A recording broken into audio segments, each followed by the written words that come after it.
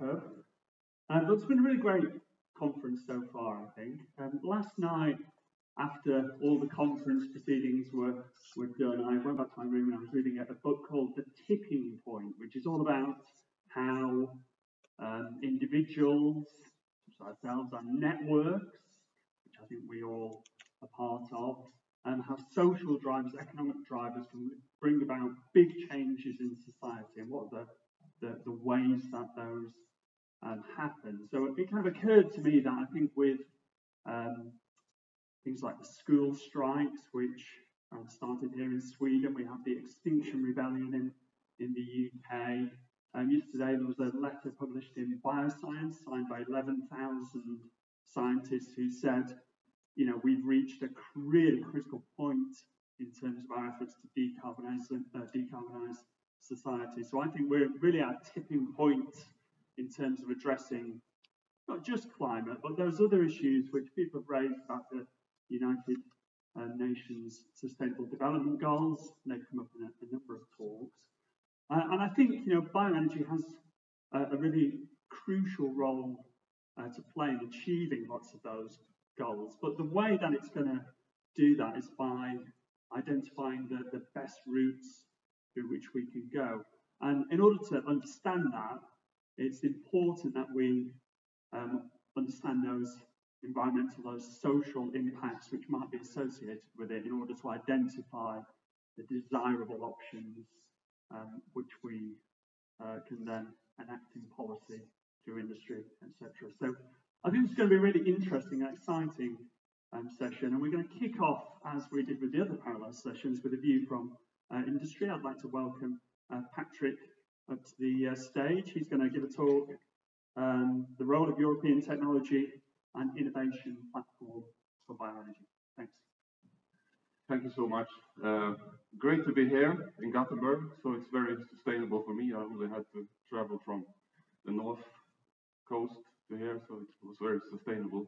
Normally I go by plane and it's not so good, but hopefully save some CO2 in the things I'm trying to do.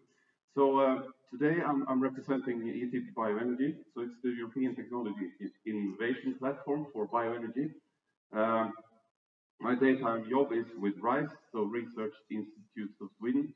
I'm a senior researcher in sustainable transport. So, and I think let's say the headline of this conference is spot on, because this is what we're trying to do, to build a sustainable bioenergy industry. That is the purpose. So, so this is my outline.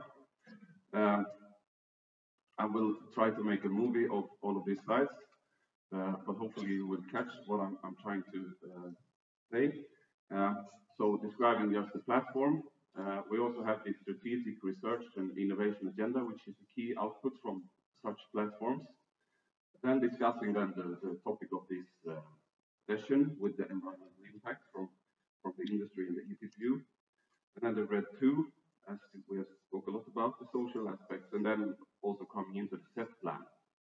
I'm also a member of this set plan. There's the implementation working group working now to really make the set plan. So that's the strategic energy technology plan that the European Union has set up. And bioenergy is one area where Europe is supposed to be world leading. So I'm part of that work. And then some save the dates. Okay? So this platform is based on the Energy Union strategy. That's where it all comes from. So, and that is then our prime ministers that has decided that we should have an energy union to have, and we should be leading in different areas. And this is not really a new thing. It's the continuation of the European Biofuels Technology Platform that was established in 2006. And then also it's based on the European Industrial Bioenergy Initiative. So the ETIP as such was established in April 2016, and I have been the chairman since roughly little less than 2 years. So this is the background. And the role is to bring the actors together as for example, we have in this conference, we have the academia, industry, civil society. So what we're trying to bring everyone together, that is engaged in this. And also we try to provide information that is unbiased and united, and also to bring a consolidated view. So when we meet the EU institutions and so on, we have a very clear, we try to raise the awareness level instead of just, it has been discussed in this conference, but for example, the acceptance of biomass and so on. Then we are also the main interlocutor towards the DG research and innovation. So, and also we work with this, implementing this the DG technology plan. So this is our role that we have. And the stakeholders is basically throughout the value chain, so to say. It's all of the, starting from the field over to the end use, and also the universities and institutes and so on. So I think that's the key, really, to get everyone on board. And for example, also to get truck manufacturers to talk to ship manufacturers and so on. I think it's very important to have a lot of cross connections here. So we try to gather, and it's a completely open platform. So if you want to be active, anyone here wants to be active, it's free of charge, and you can join. We have also specific working groups on important topics. And sometimes it's quite hectic discussions when the NGOs and some other clash, and so it's interesting discussions as well. Okay.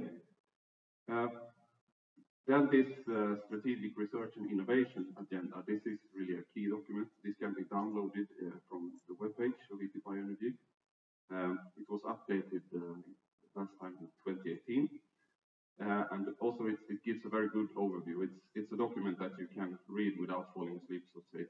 It's not 200 pages, it's more like 60 pages. I think it's quite comprehensive. So you have the evolutions that has happened in the development of biofuels and bioenergy. And also it highlights the needs for research and development and demonstration. So the purpose is then to try to shape the future, let's say, research like Horizon Europe and so on. And it also identifies the potential for biofuels and bioenergy for transport. And it's a lot of knowledge that's being brought together through all of these stakeholders that you saw in the earlier slide. So that's, if you want to learn more about what we're trying to do here, and also you can contribute if you feel that something is missing or just it needs deeper knowledge or something. Yeah. And the recommendation is that we have, the main recommendations that we have in this last version is that we need, if we're going to build this industry, we need the countries to implement, for example, the RED II directive, and also hopefully do it in a harmonized way throughout Europe, so that the countries talk to each other, so that we don't have separate, let's say, kind of ways of national implementation. And also to continue and work on relevant transport science-based data and tools for practical implementation of sustainable requirements in the legislation marketplace. You have these delegated acts, for example, land use change and all of that. It needs to be practical. It should support, it shouldn't, let's say, hinder development. And also we need support to get efficient supply and following a system approach. And also we need to apply these key priorities for commercial biofuels and technologies is to improve the environmental performance and the economic performance, and also work on these integrated biorefineries.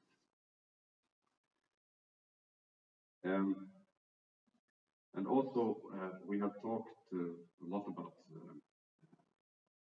different sectors that cannot have like electrification, where it will grow slowly or really is not suitable. So we need to give priority to technologies that targets the heavy-duty road, air, and marine transport, because there is really a lack of low fossil carbon alternatives there. And then also work to ensure this fair appreciation of CO2 emissions. So we need to have this well-to-wheel approach.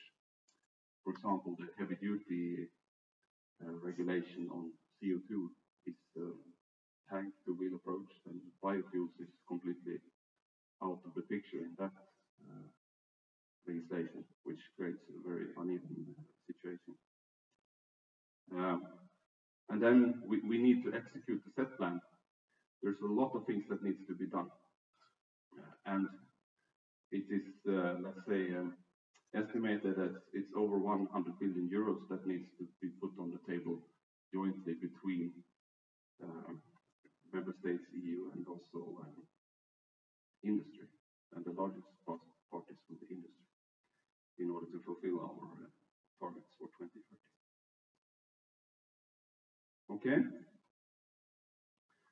The environmental impact of European biofuels deployment. I guess overall we see that there has been no significant reduction of energy consumption of greenhouse gas in the European transport sector. You heard about Sweden, it's about minus 20%, but overall it's not much happening. And this market development is in contrast also to this, that we actually have ambitious climate and energy targets on EU and international level, so it's a mismatch. And also, biofuels is the only option, I would say, reducing greenhouse gas emissions immediately, as low blends and drop-ins can be used in the existing fleet. So it's still basically the only, even though electric car sales are picking up, it's from a really low level. So today, it's not making that big difference. And also, I think biofuels has been the forerunner of this sustainability requirements. So, and I would see that it should also spread to other sectors, that it's not just biofuels that needs to be sustainable, but the whole range. And this is just an example for Germany. I guess Swedish figures are on the same, but if you calculate with the directive kind of principles, it's an 84% reduction on average in the German market. I guess it's the same in Sweden. So, yeah, sustainability is there. But of course, we need to have the broad perspective on the SDGs, of course.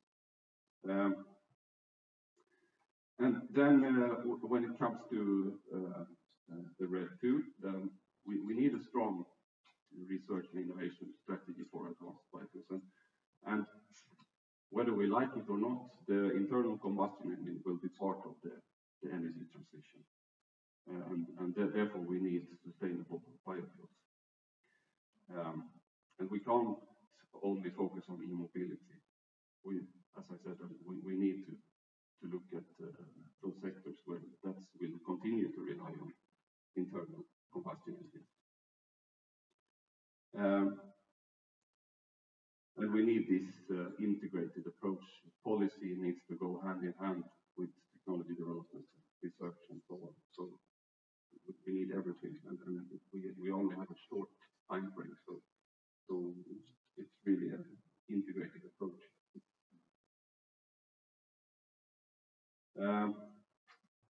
And I would say, if you look at the targets of RED II, that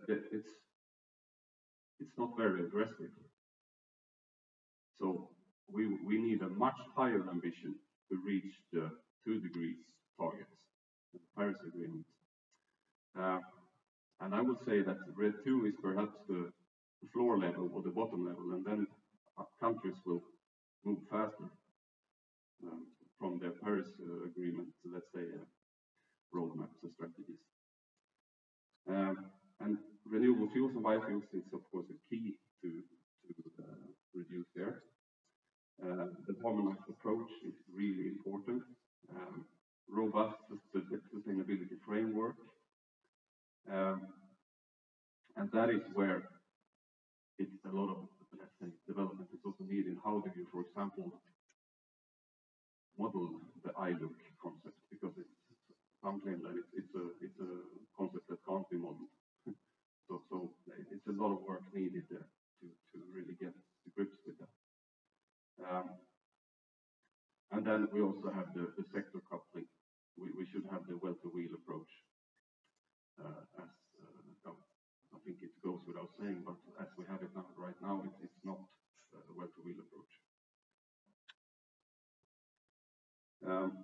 Social impacts, it's been talked about, is there available biomass? And I think as Scania also showed in the early presentation this morning, there's a lot of marginal and abandoned land, and that's a major issue. It can be a win-win solution if you produce sustainable biomass on those with job creation and so on. And there's a lot of options to increase this productivity without harming food production and biodiversity, in our view. So yeah, I think basically there's a lot of biomass that is really not questionable whether it's sustainable or not. So we can work on that and then expand as we go further and increase the use of biomass. So,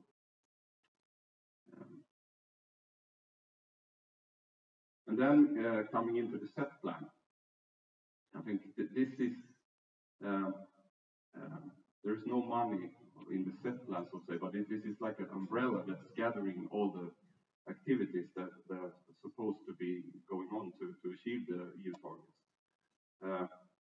And the objective is to accelerate decarbonization of the energy system and the transport by pushing these technologies. So there's a lot of scale up to make technologies more cost effective and also just a simple scale up to get to the, you can't skip the scaling up if you're going to do commercial activities.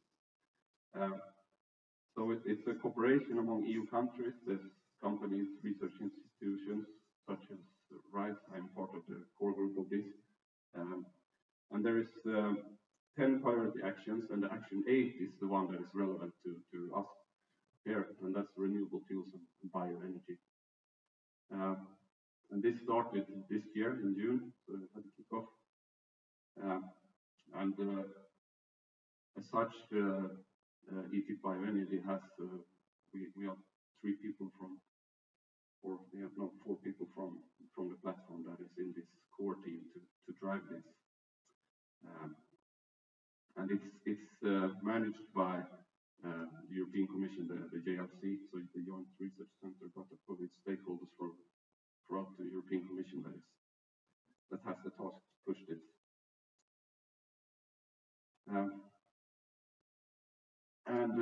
As I said, the total required investments to make it happen is, to be exact, 107 billion euros. So it's a lot of money. There is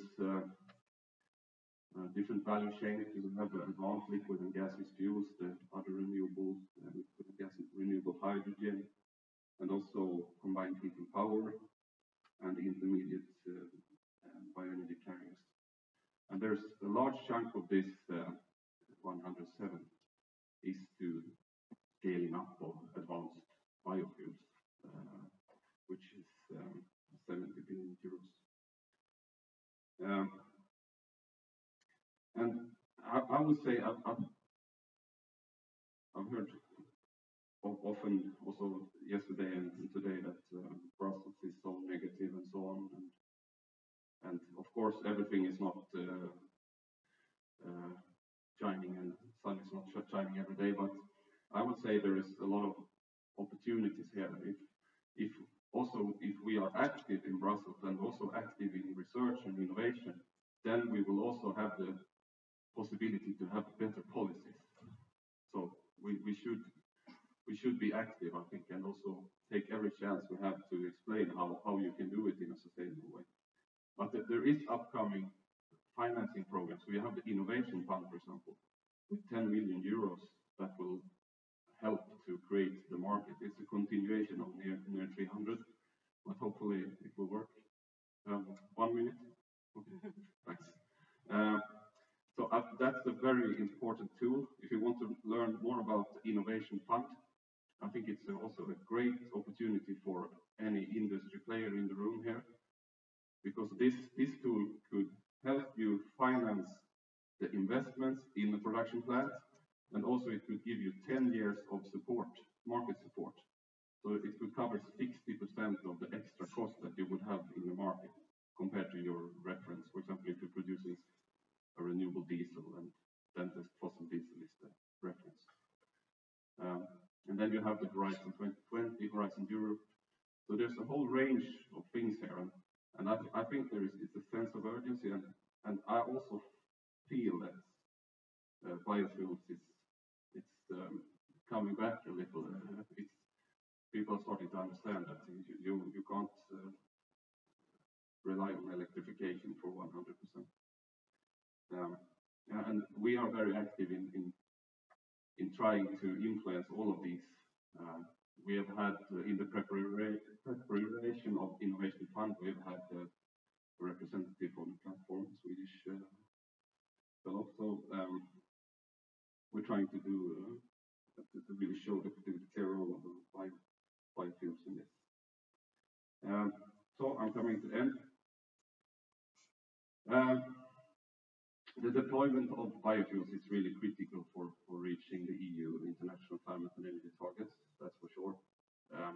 There's a mismatch between the needs at the political framework and R&I activities. We need to do much more. Key issues to optimize environmental impact and social benefit is to have a stable and supportive framework. Broaden and mobilize the sustainable biomass feedstock. And we need these flexible and efficient conversion technologies. And of course, we are ready to contribute. I would just like to, if you want to go to Brussels in the end of November, please come to our stakeholder plenary meeting. You will learn all about the new developments, and also talk about sustainability and so on. And that's my final slide. So this is the supporting team, the project partners, and in the secretariat for the ETIP Bioenergy. And there you have the webpage. Thanks a lot.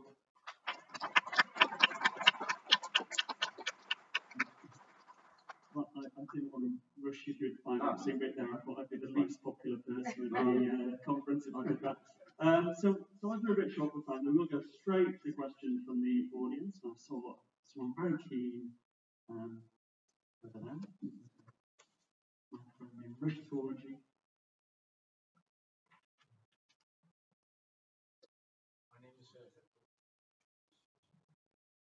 My name is Gerard Nutten, BTT BTO. I think all the people here in the room agree what you say. What I'm worried about is the fact that NGOs are very effective in influencing the politicians in Brussels. So I'm afraid that if we give the same presentations to NGOs, they will say no to anything. So I'm very worried about, we always concentrate as industry on the content, but the content will absolutely not save us. I see you doing a good job. I also will be there on the 20th of November in Brussels. I would really also like to contribute, but I feel that we need more passion, because as we heard also yesterday, people do not trust us.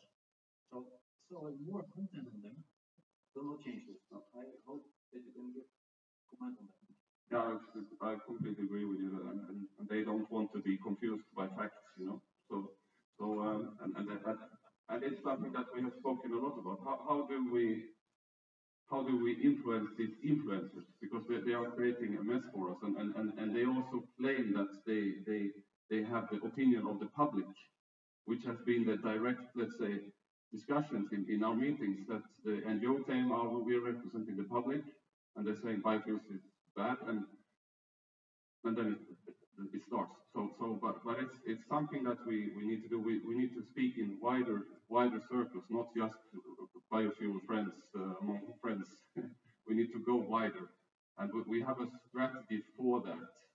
But I think we need to do a lot more. We have a big press conference on the 21st in Brussels at the Press Club, so where we will try to spread the message that this is really key and we can do it sustainably. But as you said, those facts will not change.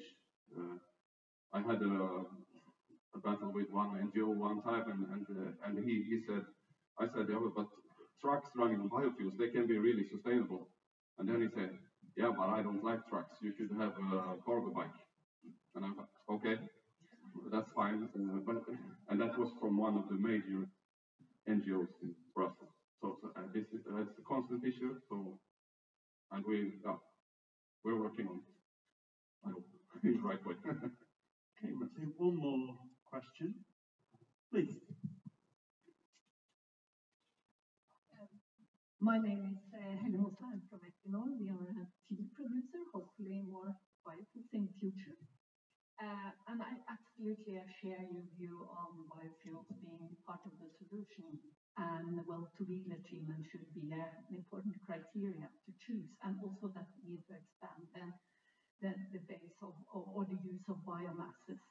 And that's one of the problems that the RED II directive has a long list of biofuels, but biofeedstock, I mean, but it's not technology agnostic. So my question is, do you work in the ETIP platform to try to, influence on the updates of RED II directive? Because I think there are feedstocks out there that could have proved to be very good greenhouse gas achievement and so on for the future.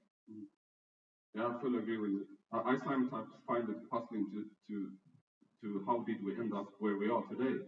Because like even 20 years ago, we had a quite clear view that we need biofuels, and now we end up with this kind of directives, and it's multiple directives that's trying to regulate the same thing, and it's not really efficient. And we have these lists and blah blah blah, all of that, and that I think is creates a mess, and it's also constant updates, so it's uncertainty for industry.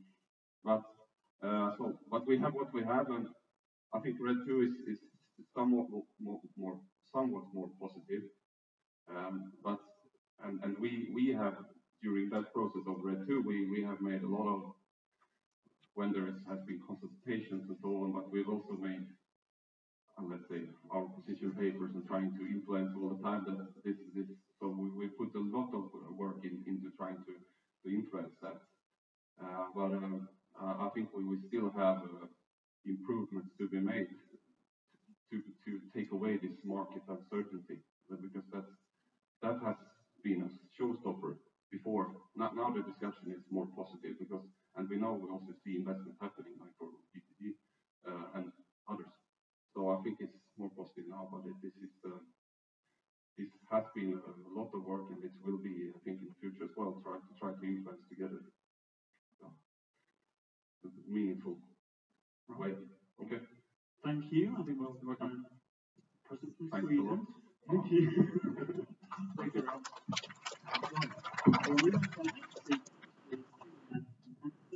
She's a senior scientist from the Swedish Environment Research Institute, and she's going to speak about biogas development, public procurement, networks, and policy constraints.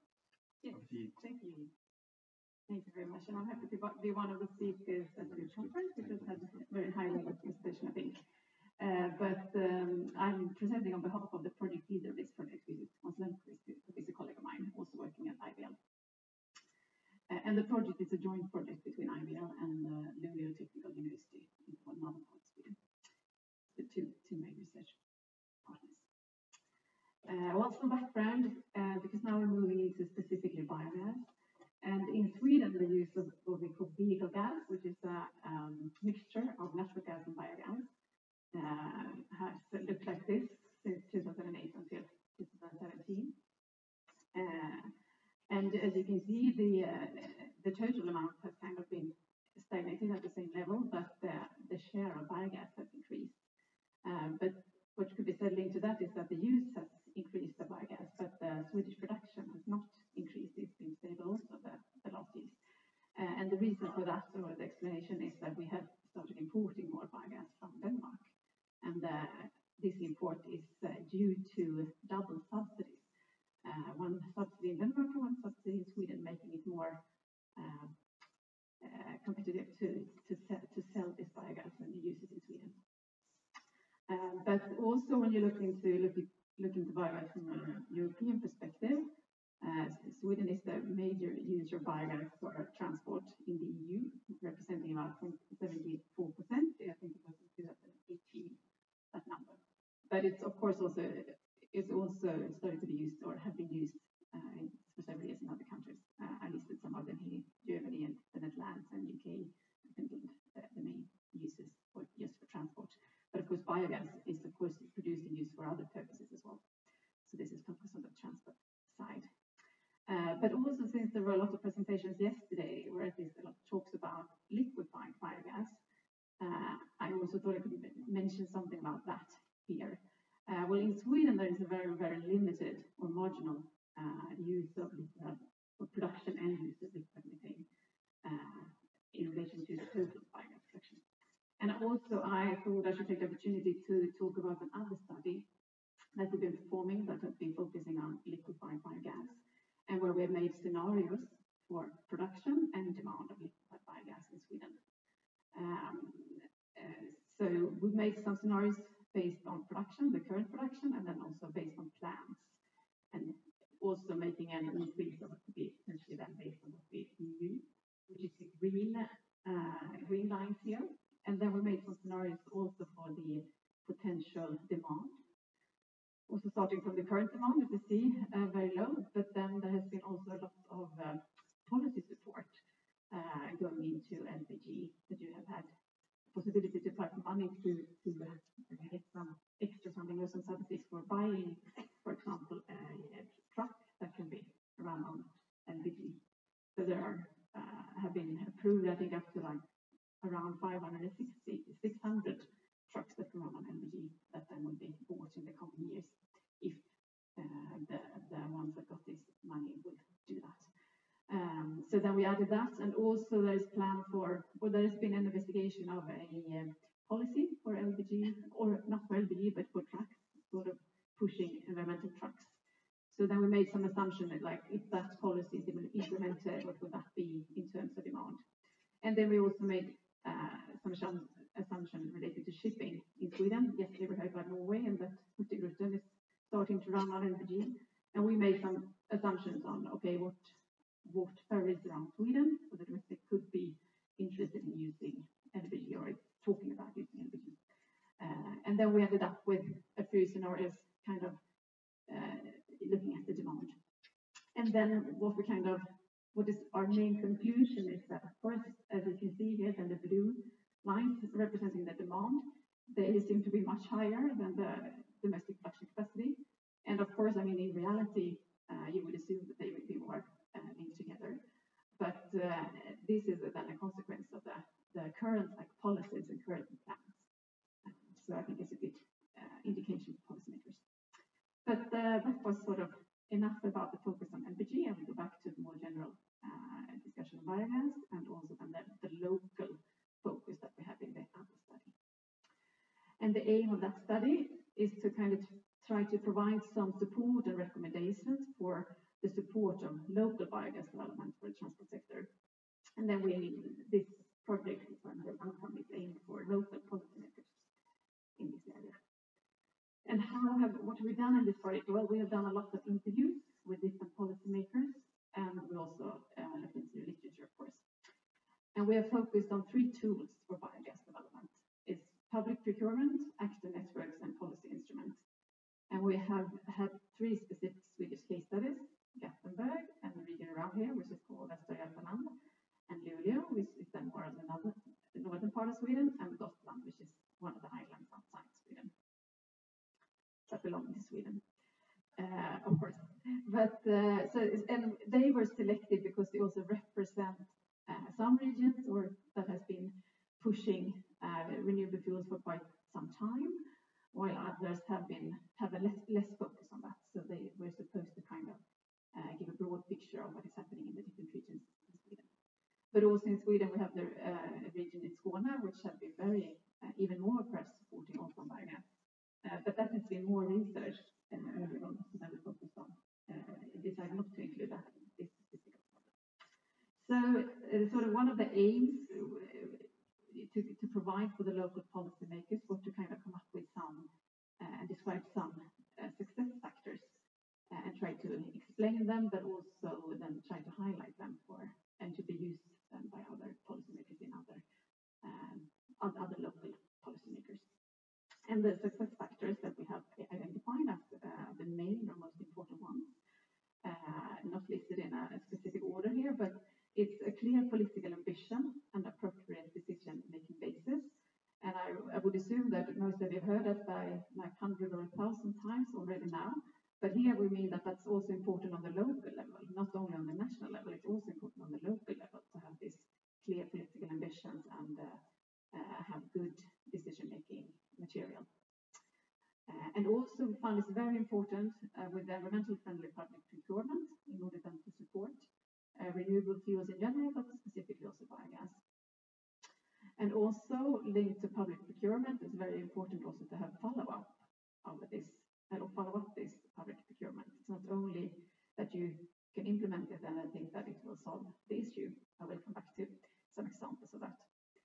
And also it's very important to understand that you need to deal with an uneven system growth, because of course different parts of the biogas systems or renewable fuel systems can develop in different ways and not as rapid in some areas as in others. And finally, also it's important with collaboration and diffusion of information and of course knowledge sharing, as the earlier speaker also were talking about a lot. But now I will give some examples from the regions with these success factors in order to understand what we have kind of been looking more into in detail. Well, related then to this, that is the need for clear political ambition. Of course, you have to have some kind of strategies or targets in your municipalities. Is very good, of course, for promoting this. And it's also important not only to have the targets or visions or strategies, but you also need to implement them. And it's also very important for municipalities or the regions to take the lead and show that you can use these vehicles. For example, in waste collection, for the trucks to do waste collection and the buses, or also the municipality owned cars, for example.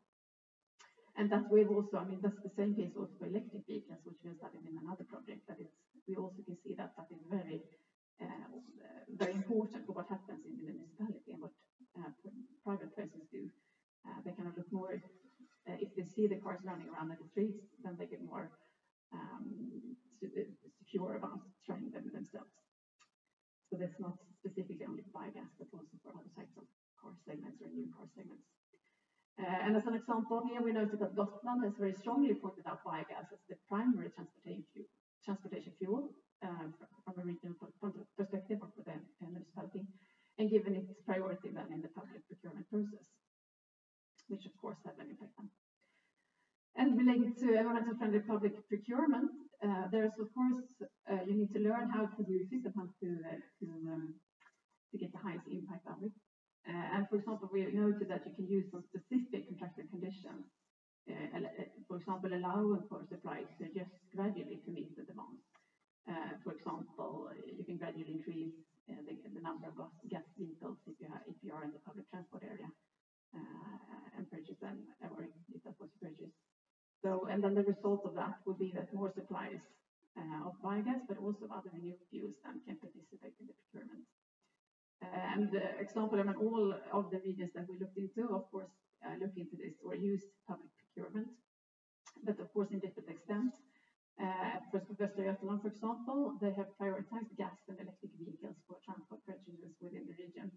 And Gotland has then specifically had a demand for biogas vehicles, while Julia has a more general demand of renewable fuels, not specifically pointing out specific ones, which of course have led to different developments in these areas.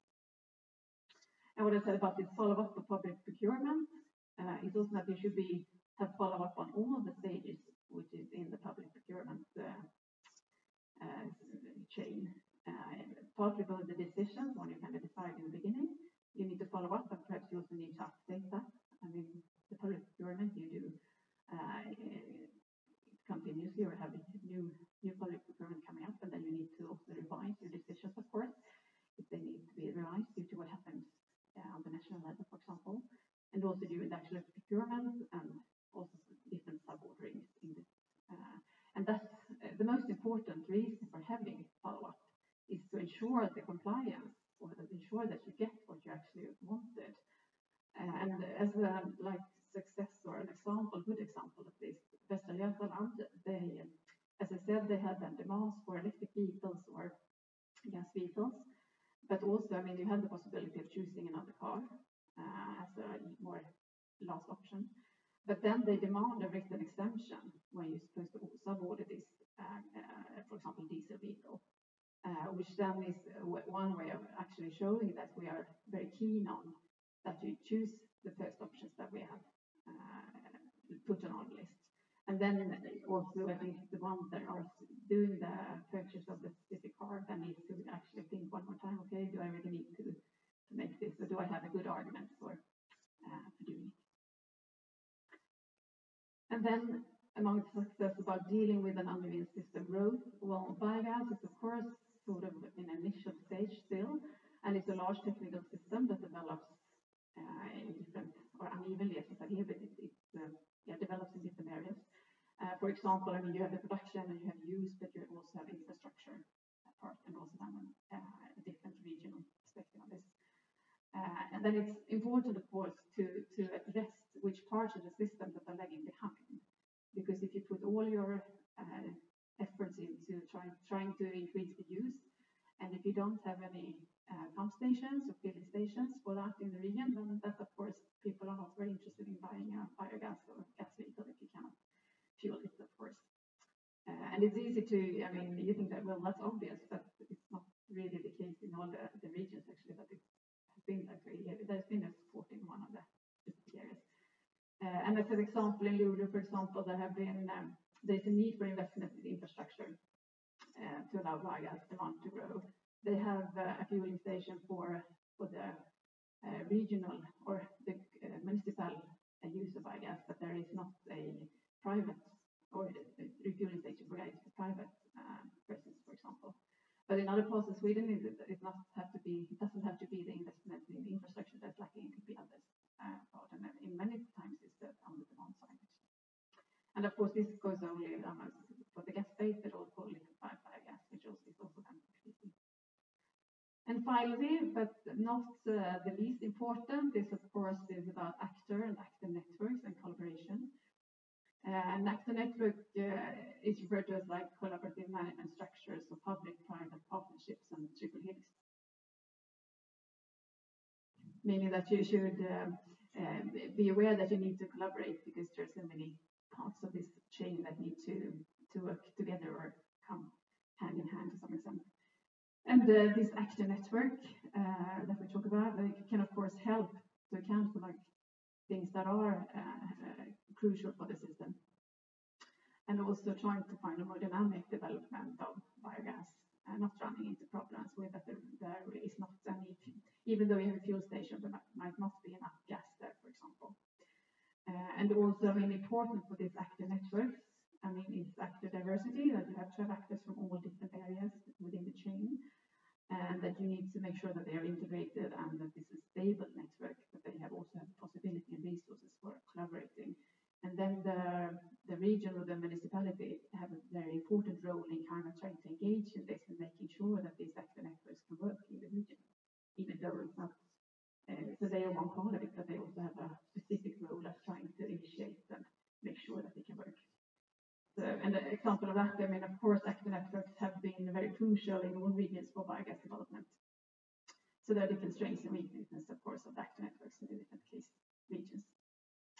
So the research team, as I said, I'm Yale and the Luleå Technical University, and we have a big reference group of people who've been involved and giving comments and providing input to this, partly from the different regions, of course, that are involved.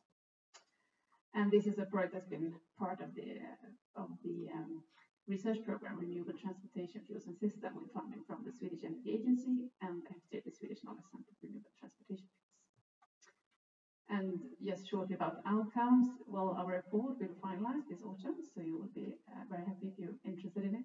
And we will also continue writing an article. And that was all. Thank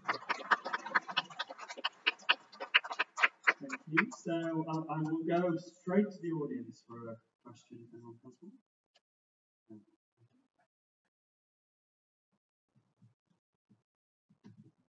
Julia Hansson from Aarhus, Denmark.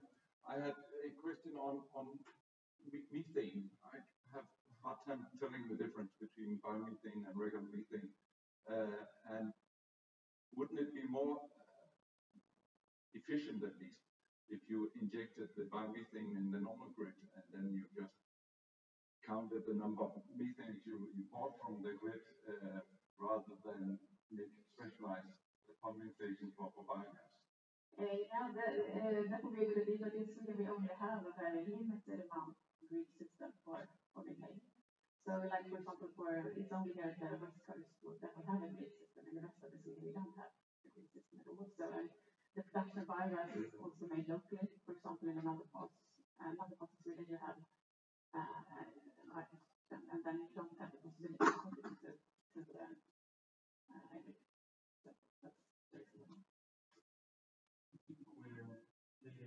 But we do have lunch after at 12:30, so any further questions? Yes, then. Thank you. Yeah, sure. Enjoy. Thank you. Thanks a lot. Okay, next up we have Sam Cooper from the University of Banff, and he's going to be talking about forecasting impact, a case study of bioenergy. Okay. Thank you.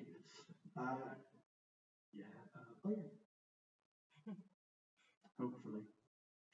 Well, hi, I'm Sam. That's good. So this talk, I just wanted to talk a bit about how global warming impacts vary with time. Obviously, this is a sort of a bioenergy conference, so we're probably at least to some extent aware that emissions, so carbon dioxide emissions and carbon dioxide absorption can happen at different times. And we might have like a net zero sort of effect, but there's some temporal stuff and some complications there. What we wanted to do here is just explore that a little bit more, explore both the effect of those different timings, but also look at how different gases might affect those results. So just to quickly say, the work is part of the SuperGen project. Marcel is has sort of instigated this sort of idea. Roland, she's just one of our recent master students, has sort of provided the case studies for this, and Laura is a sort of maths associate. She did all the sort of clever bits.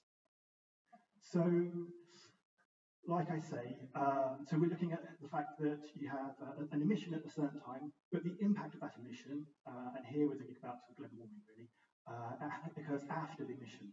So I thought we'd just have a quick refresher as to what that really looks like and what's going on there. So, so if we look sort of top left corner, so we have say 3 gases. If I emit a kilo of CO2, that's the black one, or methane, that's the green line, or say nitrous oxide, that's the sort of the dotty grey line. Over time, the concentration of that initial kilo is going to decrease. And this isn't to do with, so just to be clear, this isn't like a bio absorption thing, well, not primarily anyway. This is just naturally what's going to happen. And so you can see methane disappears pretty quickly, nitrous oxide decays after quite a while, carbon dioxide decays quickly to begin with, and then it kind of levels out. So the next thing of interest is we look at sort of top right. So this is kind of how much it's warming the atmosphere at a given point in time. So the kind of the rate of warming, the power of them. So this is kind of determined by the concentration of the gases. So these lines basically follow the same shape as the ones on the left, but also the potency of each of those gases. So you can see nitrous oxide well up the top, and then methane, and then carbon dioxide right down at the bottom there. So that's how much it's warming the atmosphere at a given point in time, at the rate of warming. So what we might then be interested in is maybe, well, how much has it warmed the atmosphere in total up to that point in time? So this is where we go sort of bottom left. This is the absolute global warming potential. So here it's just going to be basically cumulative. So it's the area under those top right-hand curves. And so you can see carbon dioxide, the black one again. It's actually, apart from a bit at the beginning, the early years, it's actually pretty linear because the concentration doesn't change a whole lot after the first period. The nitrous one is slowly kind of curving around. The methane is a bit of warming to begin with, but then it's pretty much flat because there's no methane left to do any additional warming. So that's absolute global warming potential. And then to make it into sort of numbers which are more useful, we typically we normalize it against a CO2 effect. So that's where you get your global warming potential. And this, because it's the ratio basically between those different lines, you can see that varies as you go along. So a global warming potential actually has to be defined relative to a certain time horizon. So typically 100 years, but it could be 20, 50, 500 often. And you can see that that would vary depending on your choice of time horizon. And then the last metric, which is kind of worth just mentioning, is your absolute global temperature potential. So this is trying to translate it using a sort of idealized, really simplified global sort of temperature model into what is the effect on temperature that that initial kilogram of emissions has. So here we can see CO2, it has an initial sort of like bump, but basically it levels off fairly quickly at a particular rate. Methane, after about 50 years, if we emit a kilo of methane now, 50 years, the temperature effect will be pretty minimal. And then nitrous, you can see it curls off a bit as well. So the first example, again, this is really simple, sort of an idealized case. It's just thinking, well, what does this mean if we have a situation where we have, say, an initial impulse emission of CO2, so not worrying about those other gases just for a moment. And then over the course of the next 50 years, we reabsorb that. So I believe this isn't representative of a forest, but maybe it is. But it's that kind of what would happen kind of case. So you can see the CO2 concentration is going to drop down. It's actually going to go negative, and then it's going to sort of try to get back to its equilibrium point. The global warming potential is going to go up. It's going to start to decrease, but actually by the time even though we've got to basically sort of net zero emissions by year 50, by the time you even get to 100 years, the global warming potential is still quite significant. Okay, but then actually oddly, when we look at the potential for the temperature change, its peaks sort of around about 20 years after that initial emission. Then 50 years in, the effect is pretty minimal. And potentially, I mean, this is a very simplified model, but it potentially goes negative by the time we get to 100 years. So that's, I think, interesting. I think a big caveat, and I think which is worth mentioning here, is it's tempting to kind of look at the temperature potential, because temperature is something which we can kind of relate to, and I think that's the metric to go for. Actually, the damage mechanisms for global warming are quite varied. They're very complicated. Some effects like heat waves, probably temperature is the thing you'd be most likely to translate to that. Some things like, say, ice caps melting, maybe warming is actually more of a relevant metric. Extreme weather events, possibly it's a mixture of the two. Some things like adaptation, probably it's actually the rate of change which is more relevant. So my point is, this is just to sort of give an example. It's not to say that this being negative, which is like a good thing, means that situation is overall good. It's a little bit more nuanced than that. Okay, so that's the situation if we've kind of got some temporal changes in when the emissions are and the absorption is happening. I guess here what we wanted to think is, well, what if everything happens in year one, but we've got a few different gases involved? So this is based on some of the stuff which Roland did. So looking at, it's around about 300 different case studies she was taking of how you would supply district heat networks using different bioenergy options. And there's a range of different results, and it was a good study actually. Some of them very high emissions overall, measured by your global warming 100 potential kind of metric. Some of them actually really negative emissions. So, and also part of this is that there's a range of different feedstocks and routes involved. So what we thought we'd do is we just take 4 options, which are sort of the ones which I've highlighted in green there, and see, because they're slightly different kind of routes and so on. Well, what happens then if we look at the effect over time? Also, I should just say this data is taken from like Biogas 2. We're not trying to pull a fast one. It was actually very much a standardised way of looking at it. So this is taking the first 2 examples, which are forestry energy pellets and wood chips, which are basically, it's primarily a CO2 emission. And again, we're just thinking about things happening in year 1. We're not trying to play with emissions varying over time. And the actual global warming potential over the 100-year time horizon is, that's actually quite a decent result, I think, for supplying heating. And you can see that the global warming potential increases with time, but it's fairly linear, so I think we're quite happy with that. And again, temperature potential is fairly straightforward, so nothing too much to worry about there, I'd say. When we look at the AD options with methane, it's a little bit more interesting. This wasn't really the result we were expecting, and I think that's why it's kind of a bit interesting. Yes, so just to be clear, this was what we're saying here.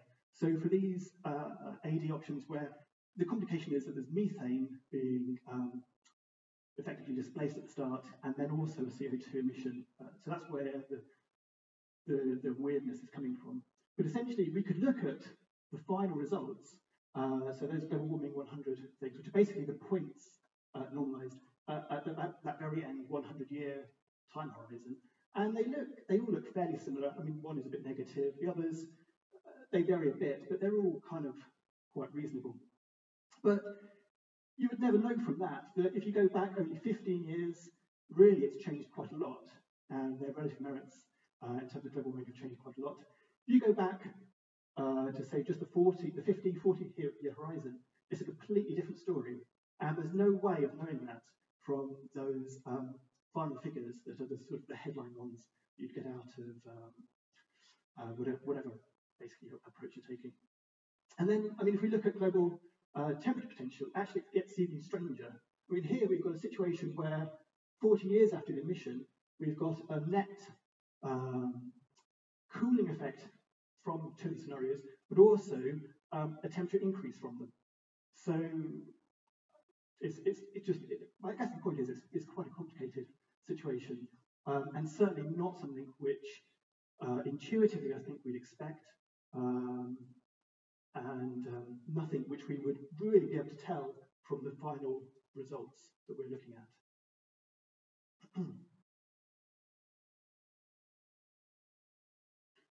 So that's all well and good. I mean, a lot of those effects in terms of variations in concentration and so on, they're things which I think sort of climate scientists need to uncover. They're well-known effects, so there's nothing new in that. I think our concern is that from an LCA or a sort of a climate accounting point of view, they're perhaps less recognised, and those are probably the emissions, and those are the figures and metrics which are most likely to be used for decision making. And in some cases that's appropriate, in other cases it might well not be.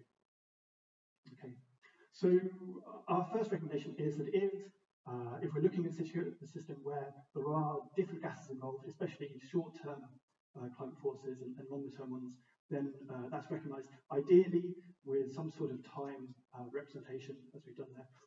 And I think one of the barriers to that is that it just feels a bit complicated. It's one extra step where we've already got enough things to think about.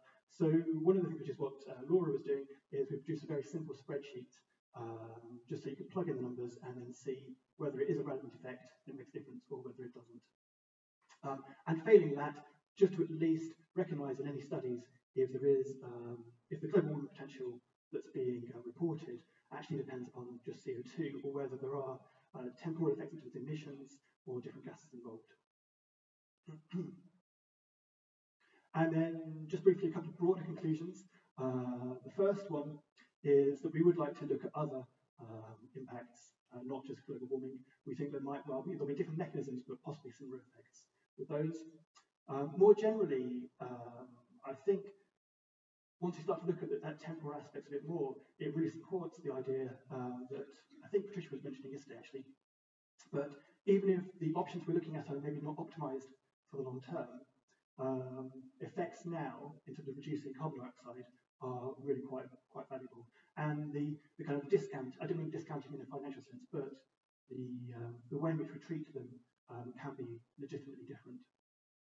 And then finally, perhaps more speculatively, there might be a case for splitting policy. So we're encouraging the activities that actually absorb the carbon dioxide earlier, again, whether or not we've entirely optimized that final use. Cool, thank you. So that's a link to the spreadsheet. If you wanted to have a play with it, I'd really welcome any feedback into making that user-friendly. That's kind of your thing. Yeah. Brilliant, thank you. Okay, time for one quick question. Who wants to go? There we go. Okay.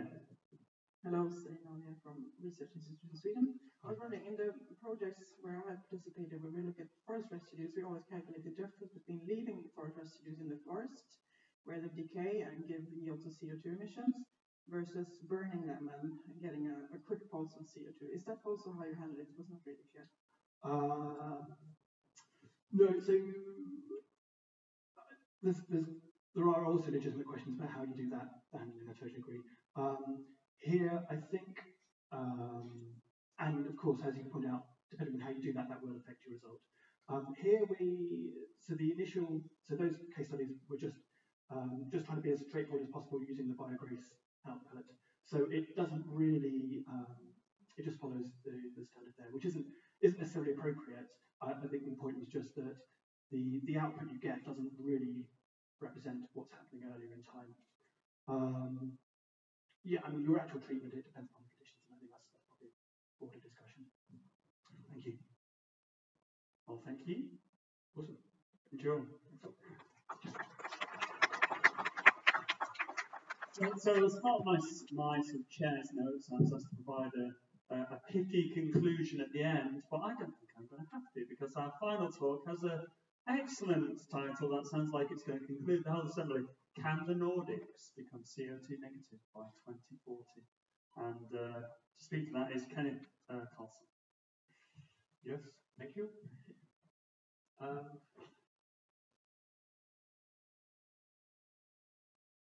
This is a study based on some Nordic projects. The Nordic Energy Research have some flagship projects, and they're ending actually this month. So if we can get the presentation on the screen, can we just move it there? I will share both.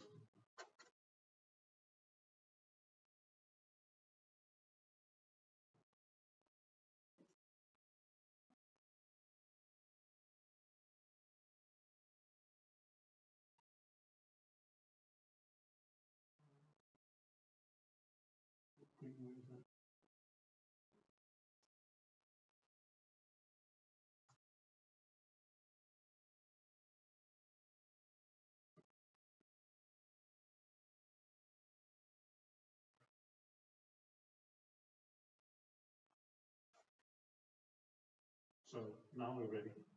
Yeah, so can the Nordic countries live up to the Paris Agreement or become CO2 neutral by 2040 or something? It's in the same track.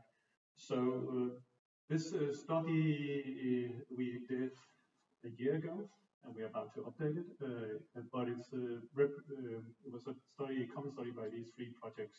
One project focusing on how to create technologies that can capture CO2. That's the negative CO2, of course. Project Shift, where I have been most involved, is about sustainable transport in the Nordic countries. And then there's the Flex for Rest, which is looking at the power system, how to make that flexible. And here we have combined that. In the Flex for Rest, there's a power system model covering the Northern Europe. So we can keep an eye on trade and the needed capacity in different countries. In the project Shift, we have made a detailed model for all sectors in 3 countries, Denmark, Norway, and Sweden. So the things I represent you is only from Denmark, Norway, and Sweden. We haven't included Finland in the model yet, but that will hopefully come. So just to remind you about the problem, well, you know that it's a budget problem we have. The atmosphere we are filling up with greenhouse gases, but it's not that simple. You just heard, but let's keep it simple for now. And we have some limits where we say, okay, this is not good to pass. If we try to stay below 1.5 degrees, we are really close to that concentration level. So what we can do is stop the tap filling more CO2 into the atmosphere. And we can also try to take some CO2 out of the atmosphere, either in planting more forest or doing carbon capture and storage. So I'm just going through, when we're talking about getting the Nordic countries net negative by 2040, we need all solutions, including the carbon capture and storage. So this is another way of reminding you that we are in deep trouble. If you look at the budget we have in these 3 countries, you can divide them different ways in countries, but we've done it in one way here. And then you can see if we want to stay below 2 degrees, it's the blue area, and want to stay below 1.5 degrees, it is either one of the red areas. Actually, the recent report from IPCC gave us a little more space for the 1.5 degree, but still. The gray is the yearly emission from these 3 countries, so you can just see how many times you can have the gray block and the red block before we surpass our budget. So we need to, so we have 2 to 10 years actually to make this net emission stop. So why do we need negative CO2 emissions? And that is, you can say, to buy time, because if we are going to stick with the 1.5, we need to follow a path maybe looking like the blue line here. And that could be hard in some sectors. So alternatively, we can find a little milder path and then go negative in the future to pay back our debt to the atmosphere, you can say. And it could look like this. Now, it's not how we suggest Norway should do it, but it's just an example where we have also a spreadsheet where you can play around with all the countries in the world, and you can see, okay, if they should stay below a certain level, how could that be done? So you can see here that when you come to the purple line, then Norway has spent their budget, so that's pretty fast. So if they're not going negative, they should drop to 0 before that line. Then they're quite busy. What you could do is continue a bit and then start going negative. And of course, depending on if you're going to 0 or staying above 0, then you have to go more or less negative to catch up with this. And we can look at Sweden and Denmark, that's the same story. And then you heard a lot about the biofuels, of course, in this conference and how much is needed and so on. And just in our studies, we include the country's share of international aviation and shipping. And I think that's really important that we do that, because that increases the amount we need a lot. And if we don't take care of that, who should? So just to remind you, the amount for shipping and aviation is for these 3 countries alone is more than expected to be more than 400 petajoule in the future. And part of this, if not all, have to be renewable fuels. So that's a lot. So so all of you from industry or something should be busy building up factories for producing these fuels. But of course, there are some challenges, and that's also discussed a lot in this meeting. Is there sustainable biomass enough, and what is sustainable biomass? And then clearly we need a sector integration.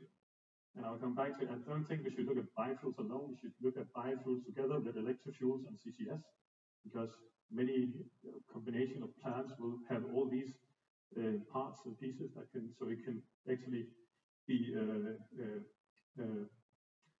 we can gain a lot of synergy by combining these. I think we need carbon capture and storage if we are going to do our part to stay below 1.5. We shouldn't use it as then we can lean back and relax. No, we should do everything we can, and then we also need carbon capture and storage. Transport, of course, should be green, and then we can also hope for some new technology inventions that can make life easier for us. But I don't think either we should wait for that. We should go for all the solutions we know we can do, and then hope that we'll get some help on the way. So also, why carbon capture in the Nordic countries? First of all, because we can. We have actually the industry who can do it. We have a big oil and gas industry, this is not a big career shift to start storing CO2 instead. And we have some nice also research projects on that. And then we actually have the best storage facilities in Europe, in the Nordic countries. So if Europe, and they have to, will start storing CO2, then they will look to the Nordic countries and ask us if we can help. So there's also a business case in storing CO2 from all of Europe in Nordic countries. Yeah, so what we can do by getting started early also on the CO2 capturing storage is that we will buy us a bit a time to really to get rid of fossil fuels in really difficult parts of the system, which could be industry, heavy transport, aviation, and so on. But again, it shouldn't be used it should not make us relax. We are still very busy if we want to stay below this. So just the calculations from, as I should say, this model runs is a little more than a year old, and we have been updating the models ever since. So end of this month, we will have new results on the homepage where all of you can go in and check it out. So, but I will refer to that later on. But what we came to here is that from 240, we should store around 20 to 40 million tons of CO2 a year, mainly in Sweden and also in Denmark. And that is both from industry and from the power and heat sector. And that, I think, in the new calculation, this will change because we have a lot more options in industry and for fuel production than we have in this. So here, the power sector has taken up the most of the storage. And what we need to make function is the integrated energy system, where all these things, bits and pieces, play together. Because if we produce fuel for transport sector, these factories will have surplus heat that can be used in our district heating grid, and they need electricity, and we have to put up a lot of wind and solar power to fuel this, and at the same time they can help balancing the power system because you can store the fuels, you can't store electricity very well, so it's easier to make fuel from that and then use that as storage and so on. But that also influences how you can plan how you should plan the capacity of the plants and so. So if you're just optimizing for running 8,640 hours a year, then it won't fit into a future system. So we also have to build into the system what incentives for the industry to make plants which has surplus capacity so they can kick in when needed and so on. So there's a lot of things that we need to solve, and we should start solving that right now. What we also see is because of this need both for fuel and electricity, we will put up a lot of wind in the Nordic countries, which will give us export in some situations. So we can, for that we need a lot more transmission lines. The orange here are the planned ones, and then the red one is what our model calculation says that we need to have extra in that. And potentially we can export a lot. Here we got around 150 terawatt hours, but these can also be used for producing electrofuels or other things and export that. So it's not, we're not saying this is the solution, we're just looking at, okay, what is happening when we are pushing the system as we do. And then some findings, other findings when using a system approach is that if we constrain the biomass, like saying it has to be sustainable, then it will be harder to get biomass. That will push for more wind and solar, and also push for more electric fuels, and then which again will push for more wind and solar. If we have a breakthrough on CCS technology, that could go two ways. Either it's on processes or power plants, then we will have a high demand for biomass because we need negative emissions, so we need biomass to store the CO2 from, and that will reduce the need for wind and solar.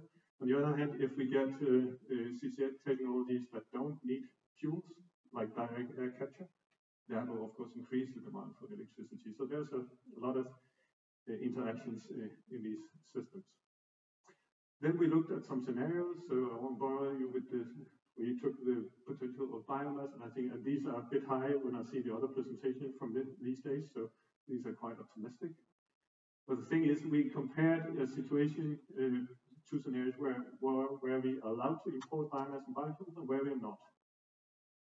So NETP is Nordic ETP, that's a study from 2016 made by the Nordic countries, so that's like the baseline. But then IPCC 2014, that's where we stay within the limit of the 1.5 degree from the 2014 number. So this is the strict target, so we're really pushing the model to the limit.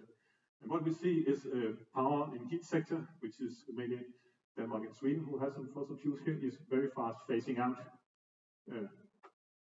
the fossil fuels. And what we see is, of course, if we allow, if we are forcing the model to stay within this, it needs to invest in CCS and store quite some CO2. If we look at then this scenario where we don't allow for import of biomass, then we have trouble in producing, in getting some fuels to transport in industry, and so we ending up with higher emissions and therefore a higher need for carbon capture and storage. And here you can see the difference really between the two scenarios. If we limit import of biomass, we need to store almost twice the amount of CO2 as if not limited. And the need for biofuels we see in these scenarios, where we have all sectors, including our part of international aviation and shipping, is around 500 to 600 petajoule of biomass, or biofuels, not biomass, biofuels. So this is quite an amount of fuel that we need to produce.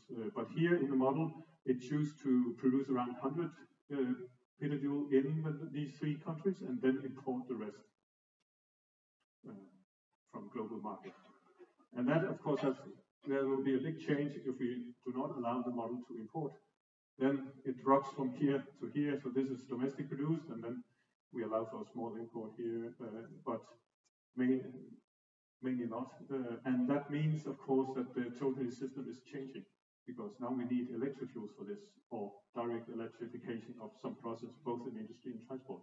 So what we do really have a big influence on what we need to invest in, and so on. So I think instead of just wait and see what happens, I think we should discuss what we would like to happen, should happen, so we can start planning this. Also because it's so big industry, it's so big plants and so on, so much money has to go into this, that it would be nice if we can like plan it a bit, so we're not wasting too much funding in stranded assets. Yeah. So I think that we need, of course, to push technology development, and we have seen in some cases we have really jumped like in the solar PV. So we need to have some jumps within this fuel production and CCS. But we don't get to see these jumps unless we are really pushing for it. So that's what we should ask our governments and research institutions to push for, and of course also industry, so we can help them getting up to speed.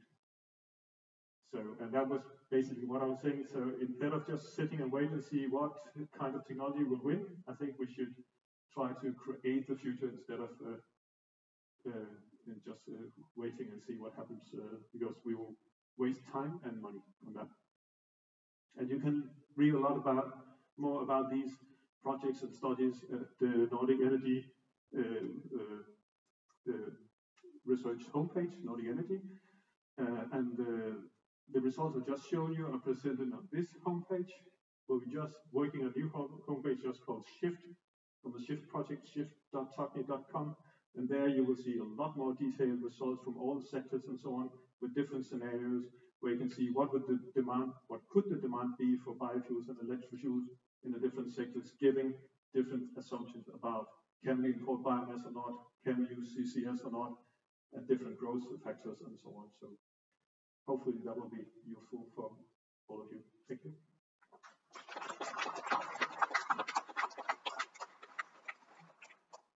thanks a lot. I don't think we've got time for questions, but I think that quote from Abraham Lincoln summed up really what this conference has all been about. So thank you for that. And then there's a little gift. Okay, thanks a lot. And thank you to all our speakers again. If we can just give them all and